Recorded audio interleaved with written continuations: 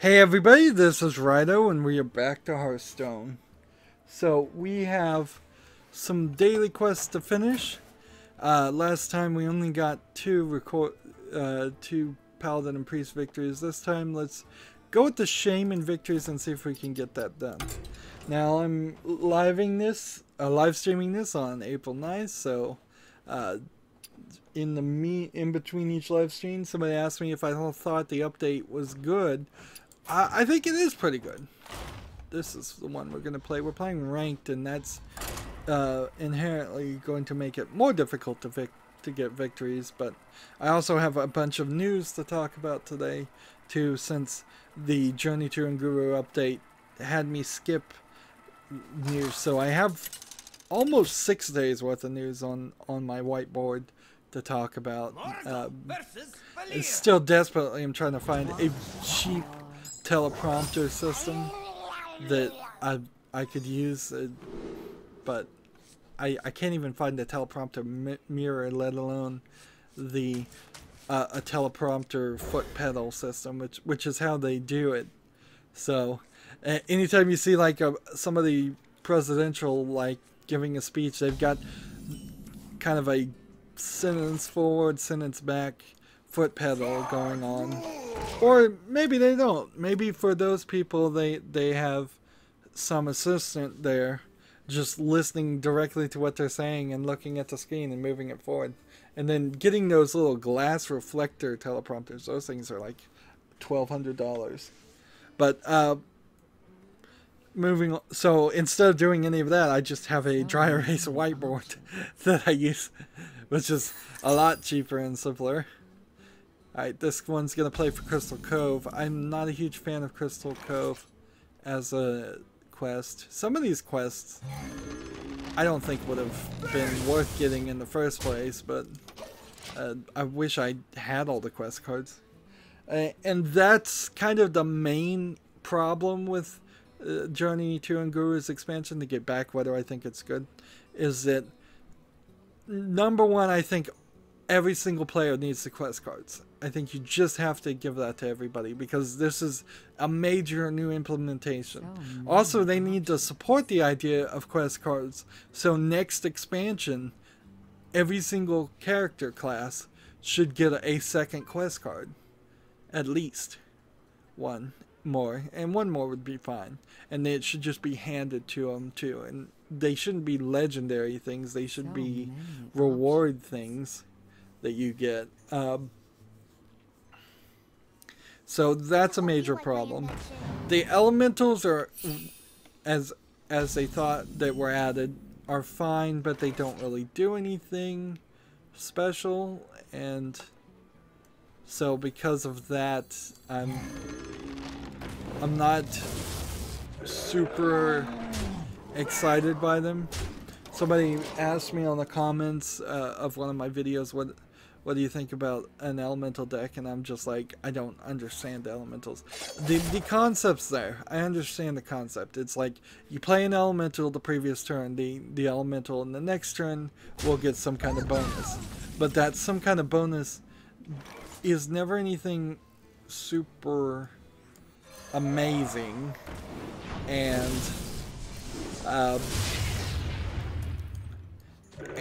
it doesn't kind of synergize to anything. There's no 10 mana or more card that says for every elemental you played in the game, get +1/+1 attack, which is what I think it needs, or +1/+1 health, which you could do that too, or you could do +1/+1 attack and health. That's what +1 and +1 would mean.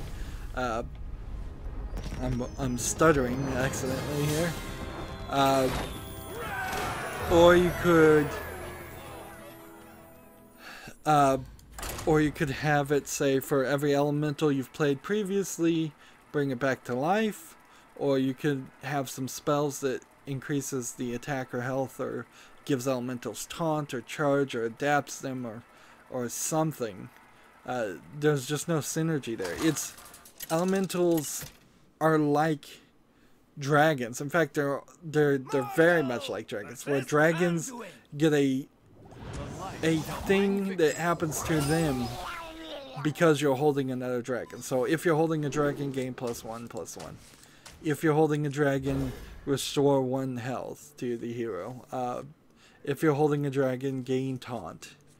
But there's no dragon at the end of this path that's a 10 mana or more that says for every dragon you've played previously in the game, gain health, gain attack. There's not a dragon out there that's like a 25 mana cost dragon that goes down for every dragon you've played first. There's not an elemental character. There's not an elemental that that says for every elemental you've played previously in the game, that's going to the cost of that 25 mana elemental is cheaper, and so there's just no real synergy there. We got another comment. How come you're such low rank? Well, because I haven't played any ranked since the month started over, and frankly, because I kind of suck at Hearthstone. Let's just be honest here. My decks weren't great. Hopefully, with the new expansion, my decks are better, and I kind of feel like I might get a better thing. But when I'm playing Hearthstone, I'm not 100% here.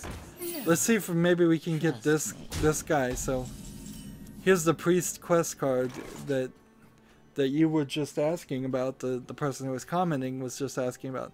Summon 7 death rattle minions, and you get Amari, Warden of Hope. She's a 5-mana 8/8 with taunt, and it sets your hero's health to 40. It's not even that cool of a card. Let's see, this death rattles restore 4 health to your hero. Let's see, what do we want to do here? This, and because of this, I'm gonna do this. Job's done. And then turn. So yeah, I'm hopefully gonna get up higher in the rank, but also I don't have a huge motivation to get into the higher of the rank. Honestly, if it's just gonna mean that it takes more time for me to get quests done, daily quests, daily challenges, then I don't see that as an amazingly cool idea. Let's see. Let's see.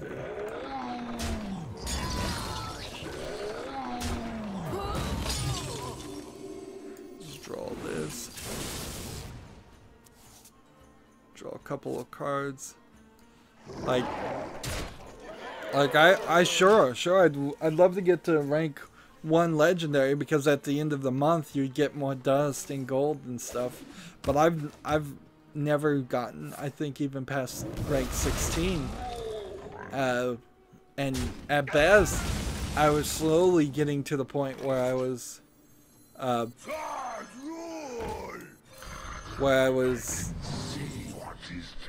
unlocking like rank 18, and that was it. Like, I was barely getting to rank 18, and that was mostly on standard play too. And part of that is paying attention, part of that is covering news. This is more focused on blogging than just sitting here and playing the game. One of the things that I was noticing when I was watching Criperian play on Twitch last night for a few minutes, I barely spent any time on it at all, and is that he sits there and he goes quiet, and he's doing it every single day for many hours. I don't even touch Hearthstone except for when I'm streaming going forward. Like there's no off-screen playtime. So going forward, if you watch these as recordings, or if you watch these as live streams and you catch all live streams, that's 100% of all the time I put into Hearthstone. Everything, all my other time is focused around recording other games and having some variety here. I think of my channel kind of like a TV station, like ABC, CBS, Fox, but for being a video game critic. So the idea is to have different time slots, have different types of programming, get different people who are interested in different things, and have some overlap there. So people who like to watch my Hearthstone live streams, hopefully they will go back and watch my Witcher 3 series. Hopefully they'll go check out some of my other series. Let's see. That's ideally what would happen. Right now on my channel I have like over 4,000 videos. Let's see. Alright, the commenter, oh I see, need to go now, but we'll friend request you later. Fine. That's cool.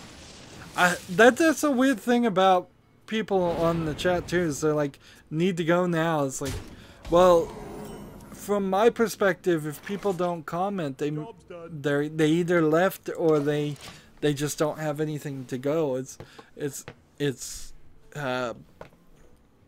people need to realize that, like, I'm trying to stream to multiple people, so if one person leaves, while every single viewer is important, the live streams aren't so centered around a single viewer that, like, he says his name. I'm gonna accept friend requests from everybody, so I don't even need your name. So that's fine. Maybe in the future, if I start having a limited amount of things, of friends that I can have, that will become an issue. But right now, all friend requests are getting accepted. So if somebody sends me a friend request without ever commenting, they're still going to get accepted. The only thing that might become a problem is if people start chatting or spamming, like, in the chat while I'm live streaming. That might be an issue. So I would ask all comments stay in the YouTube comments, don't try to comment here. Although it is possible that I might allow comments if you're actually playing me right there. If we're doing a friendly challenge, just because of delay reasons, I could see saying, well, that one person should comment me here, if we're trying to show off something or do something interesting. Let's see. Let's go ahead and attack here. And attack here. In the turn. Alright, so moving on with the news, is that it would be great if by the end of this month we all rank like 10.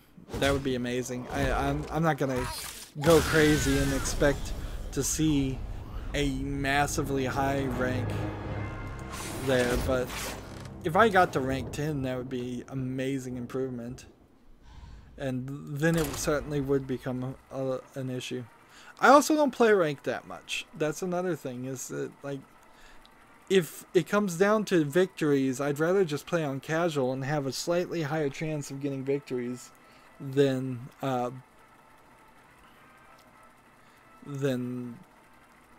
try to get up higher on ranked. But moving on, a company called Ska Studios, who actually made Salt and Sanctuary. Look at that. There's a nice win streak we could start getting. Well, see, now the quest is done, so I have no reason to play as the shaman, so I need to change my cards. Let's go to, I suppose, the rogue or warrior now. So Ska Studios, before they made Salt and Sanctuary, let's see, Pirates Cry 3 attack. they made a couple of games that I swear gave me arthritis or made my arthritis hurt a lot more, called Charlie Murder and The Dishwasher Dead Samurai, and then I think the sequel / remaster of that, The Dishwasher Vampire Smile. And so 2 of those 3 games are coming to PC pretty soon.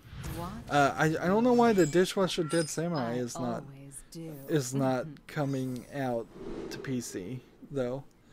These were originally Xbox 360, like I think arcade games. So right when Microsoft was promoting their arcade games, small indie games, before it turned into just these terrible, like, copyright infringing and stupid jokes, joke games.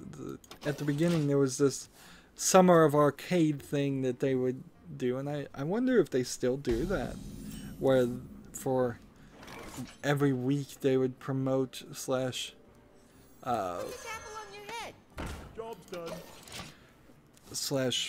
sell, maybe even give away for free. I don't think you got them for free, but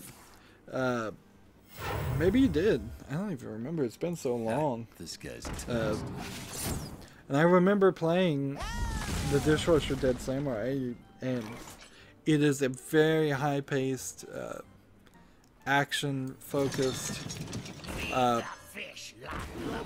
press a lot of buttons really fast game, and I didn't get very far in it before I was just like this is killing my thumb. And frankly, even now, like, as I'm recording Borderlands, pulling the trigger with my pointer finger to fire the gun, which you don't even really need to do, is becoming slightly problematic as far as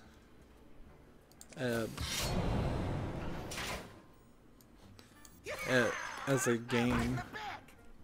Here we go. It's just hurting my fingers, so I don't know if I'd probably buy these games and never play them. In fact, frankly, I'd probably buy Salt and Sanctuary and never play it too, because that's supposed to be a 2D Dark Souls, and frankly, at this point, anytime anything is called a Dark Souls style game, I don't even want to play it.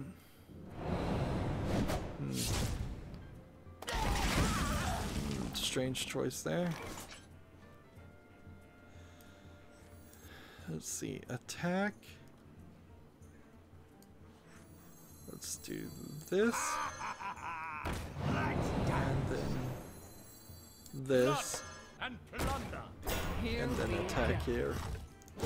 And then this one. Amazon has agreed to refund up to $70 million worth of in-app purchases made by kids, which is kind of stupid, but I mean, because I'm pretty sure more than $70 million was done through in-app purchases with the kids. Almost certainly they made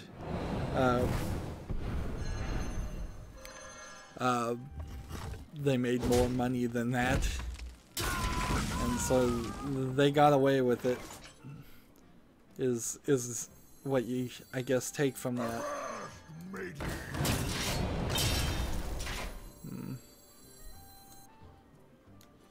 Blood and plunder. Here we Let's go ahead and attack here. Gearbox has came out directly and said that a Bulletstorm sequel made by people who can fly will definitely, probably could happen if the full clip edition remaster sells well. So, you know, this is total BS, and this isn't the first time Gearbox has done this. This is totally their MO as far as Gearbox, and it's one of the many reasons why people don't like Gearbox, is because it's not because they always make terrible games, although they're running about 50-50 here. Like, I'm playing Borderlands, I'm loving Borderlands. There's nothing wrong with that, but they also sometimes release slash publish games that in weird bad ways. And honestly, Bulletstorm's sequel, there's nothing wrong with the sequel. It's just it's not worth the price that they're selling it for. And trust the pirate's code. Because of that factor alone, Here we go. that we already kind of know the Bulletstorm sequel is not going to sell. There's also problems with Bulletstorm. It's got a childish dialogue, and them adding Duke Nukem into it is ridiculously dumb, because all they did is they changed the 3D model and had Duke Nukem say different lines around the lines of all the other characters. So all the other characters don't interact at all with Duke Nukem in the entire game, as far as I can tell. He's just there as if somebody had magically cut out the real main character, Bulletstorm, and pasted in Duke Nukem. And his lines, when he talks around the other characters' lines, aren't funny enough for that to be worth doing or worth watching. Here we go. And so that whole pre-order DLC thing's not worth it, Mistakes were made. and definitely not worth the $50 they want right now for the game. This game, had it come out at $30, I would say it was slightly expensive. But coming out at $50, it's just completely unacceptably expensive. And it's getting released at the wrong time. Twice Gearbox in a row now has released games in the wrong time. Battleborn got killed by Overwatch by being released at the wrong time. If they were releasing Battleborn right now, it might actually have done a lot better. Particularly if they had just released it as a free-to-play, which is what it needs to be. Or, let's try this again, or if they had simply managed to get it out a few months before Battleborn, Overwatch, which frankly they needed to get it out probably 6 months or more before Overwatch, and then it would have sold better too. But this isn't the first time they've said, we will make a sequel if this sells well. It's like, and this is no way for anybody ever to buy a game. It's ridiculous. It's completely ridiculous. Our next one will be better if you buy this one. And if it sells enough, our next one will be better. Fight with honor. Honestly, when you look at it from a different perspective, more than likely Gearbox is right in this similar weird way. More than likely People Can Fly is right. They probably don't have enough money to justify making a sequel to Bulletstorm. That's why Bulletstorm's so old and it's getting a remaster, and there hasn't been a sequel up to this point. Do I really even want a Bulletstorm sequel? No. Like, maybe something in that universe with different characters, it would make some sense maybe then. But all Bulletstorm was a Gears of War ripoff that was more childish in his antics with a better shooting system that, you know, honestly Borderlands should have stolen. And I don't know if Bulletstorm came out after Borderlands 1 or what that prevented them from stealing more of those ideas. Here we go. And I wouldn't be surprised if with this publishing deal, if it turns out that a lot of the ideas that People Can Fly put into Bulletstorm do end up in a Borderlands 3 system. Mostly the style system, the leash ability, and the slide and kicking ability could all easily be seen in a Borderlands 3 game. But yeah, there's never going to be an update, a sequel.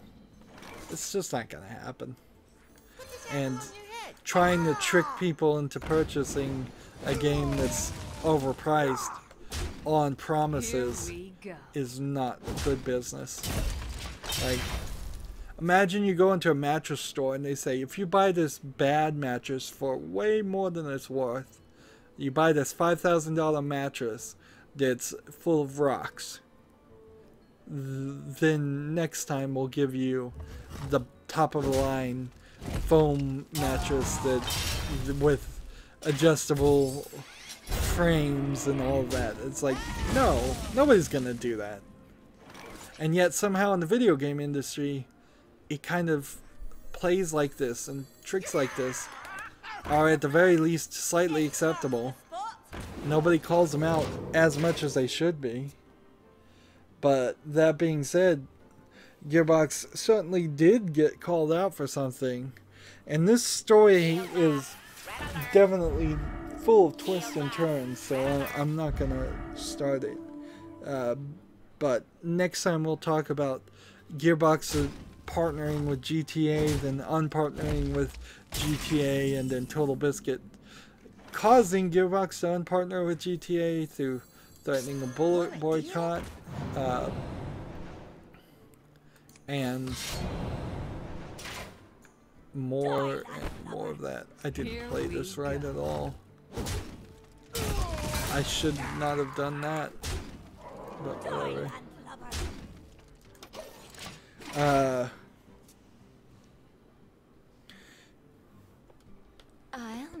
I will say Double Fine did this thing called Amnesia Fortnite, where I think their internal character, their internal employees, but maybe not, maybe just random people decided to pitch games, and then they put the pitches on YouTube, and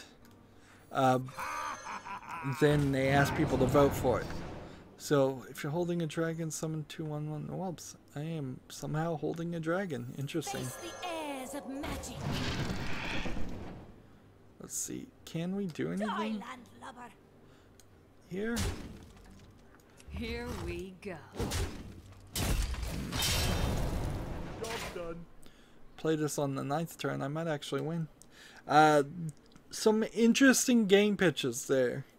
I don't know who won, but also a couple of California people that were just like making some really crazy pro go girl power pitches, and the one that certainly showed up on my feed, even though they promoted everything, and I want to be fair of that, because to me it looked like Double Fine was particularly promoting certain ones, and it wasn't. They promoted them all. They're all in the same playlist, so I can't really blame Double Fine for this. But the one that came up on my feed, I don't know why Twitter decided that was the one to show me, and was one called Vagina Crisis, a period piece, which is a game slash educational thing about a girl, 13-year-old girl having her first period, which I'm like, gross. And then there was one other when I was going on there that was, the picture was really just, it's a bunch of girls playing Dungeons and Dragons, and that's all it was. It's like, I want to make a game where a bunch of girls play Dungeons and Dragons, but only girls. And I'm like, oh, whoa, wait a minute, can't we both genders play Dungeons and Dragons? Couldn't we get to that, please? Already attacked. But apparently not in those pictures. And a lot of the other pictures too were kind of dumb. Like, it's a great thing. I would say you should go spend about 20 minutes, since the pictures themselves are only about a minute long, to see what it's like in the video game industry, and just how often and how many pitches there are. Here we go. Because like, pitches are really a dime a dozen in the video game industry, and most of them are terrible, and that's certainly what you see in Amnesia Fortnite. Almost certainly none of those games that get pitched are going to even have a single element added to a future Double Fine game, if Double Fine is even ever going to make a future game and not just do remasters. But it's an interesting concept to look at too.